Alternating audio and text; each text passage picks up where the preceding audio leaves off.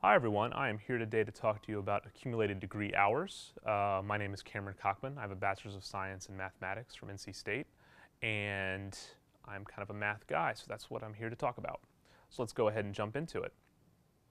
So we are talking about accumulated degree hours, or sometimes accumulated degree days. The degree hour is a unit of heat time. So what is heat time? It's kind of a weird thing. Heat time is a measurement of area.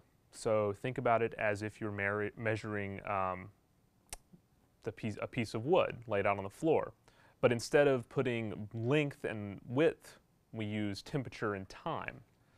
So let's look at an application that everybody can understand. Make it simple. Cooking.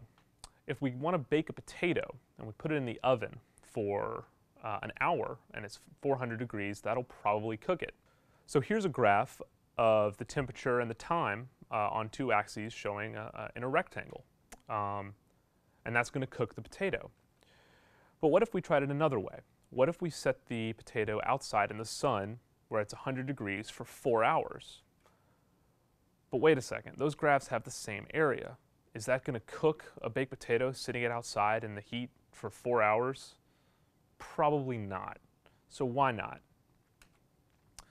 The difference between the two are thresholds. At a certain temperature, baked potatoes, or potatoes in general, will start cooking in an oven. But sitting outside on a hot summer day, they're not going to get to that threshold temperature to begin the process of cooking. So just for fun, what if we take this example one step further and put the potato on the surface of the sun? What's going to happen to the potato? Well, it's going to burn very quickly. So there's another threshold too. The threshold between cooking and immediately burning and disintegrating. So that's something to consider as well. So how does this apply to entomology and bugs and that sort of thing? Well, bugs, like a potato, cook, essentially. They, in their growth stages, will need a certain threshold temperature in order to grow into the next larval stage and advance on to adulthood and things. All right, so here we have a graph of a typical 2-week period, and you can see the rise and fall of the temperatures, and those are day and night cycles. So when a bug grows, it has to deal with these changing in temperatures. So we're going to zoom in and look at a typical day where it starts off cool, getting cooler as it gets in the early morning.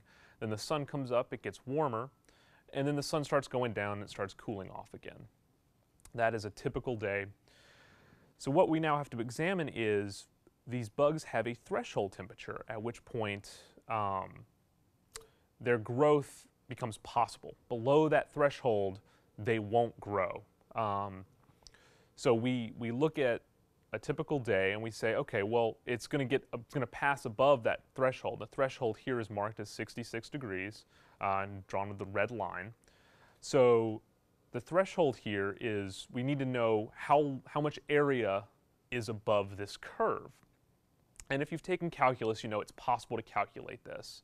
But it's unwieldy, and typically temperatures jump around a lot more than this smooth curve in this example. So we need to estimate the area of this space on a typical day. So what we do is we just estimate it. We throw in an average temperature, we subtract out the threshold value that we know for bugs that's given to us in most cases, and then we multiply that by the time to calculate the area above that curve. So we can do this for days, we can do this for hours, whatever time we need to do it for, we're just trying to calculate the area of a box. It's as simple as that. So let's move on to the first example. Let's imagine a bug. It doesn't matter what bug it is, we're just doing it as a test case. And we know this bug has a threshold temperature of 58 degrees. Below 58 degrees, the bug just won't have any growth, it won't advance in its larval stages, it won't be active at all. But above 58 degrees, it'll grow, it'll advance in its larval stages, that sort of thing. We know that its eggs were left outside on a day where the high was 68 degrees and the low was 54. So we have that passing through that threshold temperature. So we know that it's going to be sometime above that temperature, sometimes below it. So how many degree hours did this bug receive on the first day? Well, we just plug it into the formula that we're given. So it's 68 degrees minus 54 degrees, divided by 2 to find the average temperature. Simple as that, which is 61. Our threshold is given to us as 58, so we subtract those two and multiply by 24 to give 72 degree hours, or 3 degree days. It doesn't really matter, they're both the same. If you multiply 3 degree days by 21 or 24, then you're given 72 degree hours. Simple as that. So the second day, it was warmer, with an average temperature of 64 degrees. So we do the exact same thing as before to get that it was 144 degree hours on the second day. But that's not the accumulated degree hours. So we need to accumulate those two values. So we add them together. 72 plus 144 equals 216 accumulated degree hours at the end of the second day. So that's the method we calculate when we know what bug we have to deal with and how many degree hours it's taking to do things, and how many degree hours it's getting. Unfortunately, a lot of the time we won't know that exact data. We don't know the time. We're given the bug, we know the threshold temperature, and we know the temperature of the conditions it was in, but we don't know how long the bug has been there. So we need to do this process in reverse. So forensic entomologists typically will be given the information of a certain stage of growth, weather information, and the threshold temperatures, which have been tested in a lab.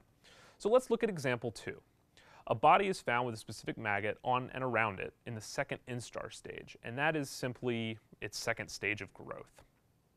The body was indoors at a constant 72 degrees Fahrenheit. Well, that's convenient. We don't have to worry about taking an average temperature or worrying about highs and lows.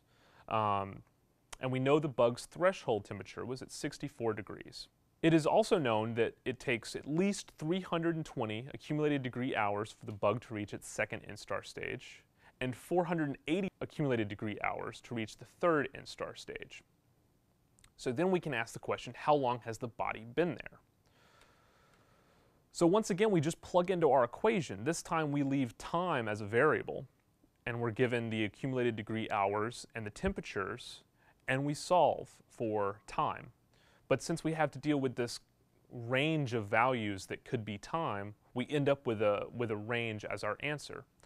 As you can see on this slide here, we have somewhere between 40 and 60 hours our body has been decomposing and having bugs grown on it based on those. Typically, forensic entomologists will look at not just one type of bug, but several types, and they can narrow this range down a lot more than just this 20-hour period that the body could have been first found dead in the situation or killed in the situation. And that's all for accumulated degree hours. I hope this has been helpful. Thank you very much.